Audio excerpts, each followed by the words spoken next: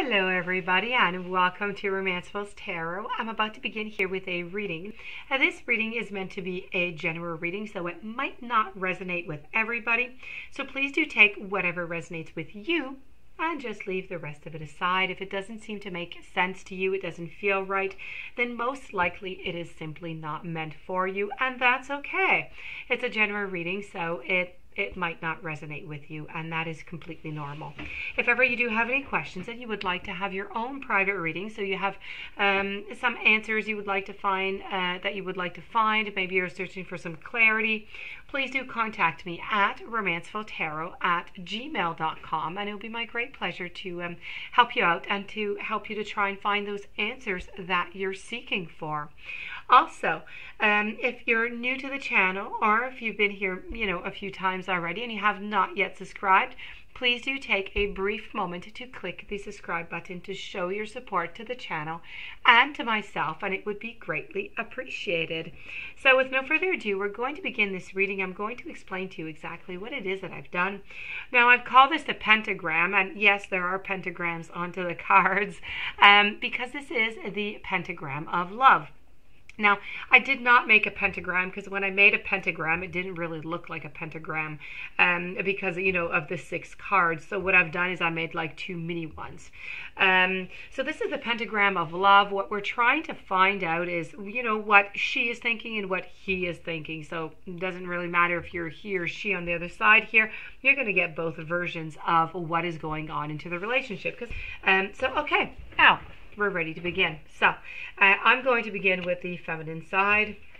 So I have the spider, I have the mirror, and I have a bat. So quite frankly, I feel like you've been stuck in some cycles here. You've been stuck into all different kind of patterns, a spider web that you've been creating for quite some time, I feel, but you're not quite there yet. You're trying to attract whatever it is that you want. May it be love, may it be other different things within the relationship. But I fear as though you're not quite getting what it is that you want, because I do have the perception card that is right next to it. And the perception is telling me that, there's illusions. You're just not seeing what it is that you want. You'd like to soar like the phoenix up into the sky from the ashes, but this is not what is going on. So to be very, very careful about that. But I do have to come and do a little counter if you want to come in and balance things off. I have the bat, which is all about the rebirth of consciousness. So perhaps there's going to be some change within the perception up here going on. Okay, I'll turn the masculine side over at the same time while I'm talking about both sides here, and then I'll get to each card. So as for the masculine side over here, I have a serpent, I have a raven, and I have a cloak. So it shows to me that the masculine side here is power hungry, let's put it this way. But not only power hungry, they are hiding things, okay? So this could come from the perception, why we're trying to see things going on over here that might not be going on. There's camouflage, there's secrets, there's trying to seek some power, trying to keep some power within the relationship also. So we're just going to get over to the cards. These are the messages I'm getting, these are my impressions, and let's move down to the cards now and get some more information for you on each card. So here I have the spider. No, actually, we're going to begin with the bat. The bat is the one that I wanted. So this is rebirth in consciousness. So our bat here is all about consciousness that is awakened, and it's your flight to freedom is what it is. A bat means a change in consciousness. It's rising within you. Your spiritual life is expanding. It's causing you to look at areas of your life in a new way. And with bat, you can expect change. So there is often a need to let go of outmoded habits, patterns, beliefs, and when the bat is appearing around you, you need to be prepared for the challenge that is always and might always bring, and be willing to step into your future. So having freed yourself of those unhelpful parts of your past.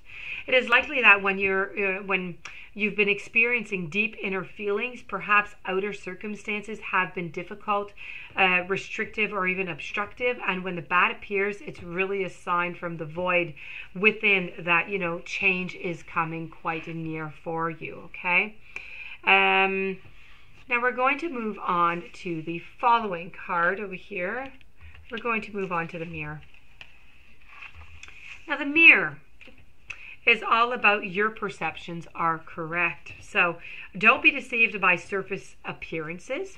Things are not always what they seem. You need to feel and see exactly what is being reflected back to you. And you need to trust your perceptions above all.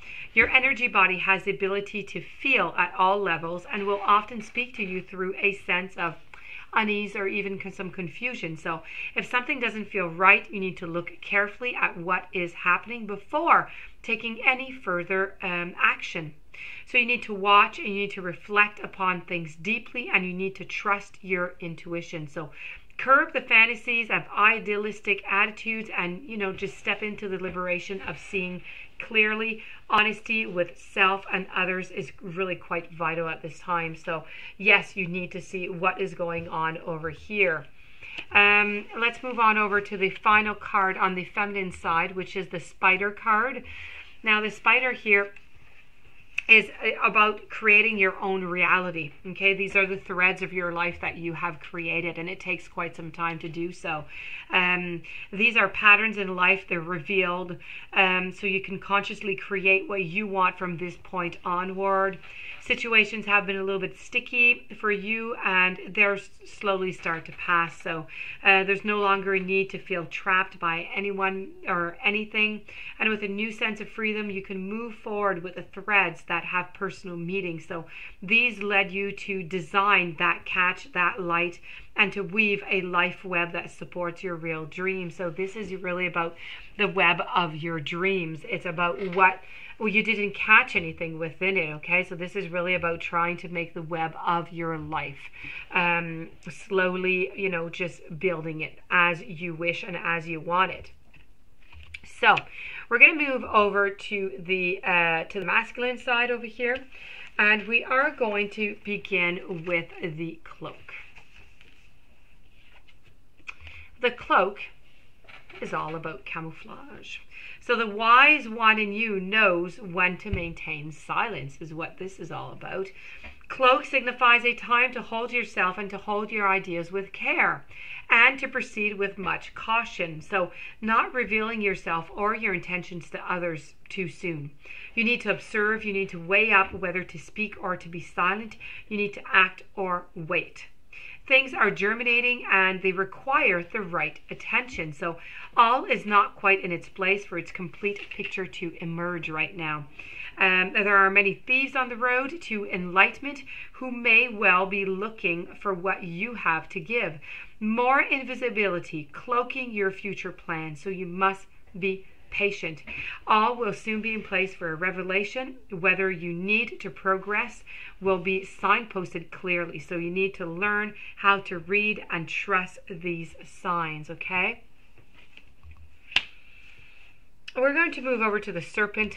The serpent that I was telling you, that is all about this power that you're trying to have, but the power of balancing also. This is the life force energy is increasing, so you do need to be wise. When the serpent enters into your life, you can be assured that creative energy is high, and like the phoenix rising out of the ashes, you have the ability to rise to any challenge at the moment. The serpent is associated with the energy of creation, so you may have shed a skin, even have outgrown it in your life, but serpents bring you the gift of intimacy. Observe how you crave or avoid close contact with others, and whether your attitude in your personal life requires some integration. Let your power rise and express itself in all areas of your life, being as wise as the serpent with any direction that you could consider. So this is also not only about the power, but it's really about trying to find your direction, trying to find where exactly it is that you need to go. But then we have the Raven. And now the Raven card is all about gifts that are being activated. So the raven arrives at those times when the veils are thin between your worlds. It's giving you the ability to shape your reality through the integration of spirit, the integration of matter. And as you let go into the void and you really trust the process, you're going to be led to understanding of your current situation based upon knowledge of the greater picture. So trust any visions at this time and know that the nature of light is to penetrate darkness in order for integration to take place. You are in the process of shedding light upon situations in your life and being initiated into the mysteries. So keep secrets and hold your tongue. So this pretty much does conclude the reading here on the he and on the she. So over here we're living a little bit of a life of illusions. Over here we're living a little bit in the life of fear, and even more than fear, I would say, of secrecy, because you are hiding some secrets which are even told to not say. So what are you going to do with that? This is going to be the question that you're going to have to discuss with your partner. You're going to have that consciousness. You're going to have to let go of the illusions. You're going to have to let go of the need to power, the need to control. You're going to have to sit down and figure out what to do with the relationship.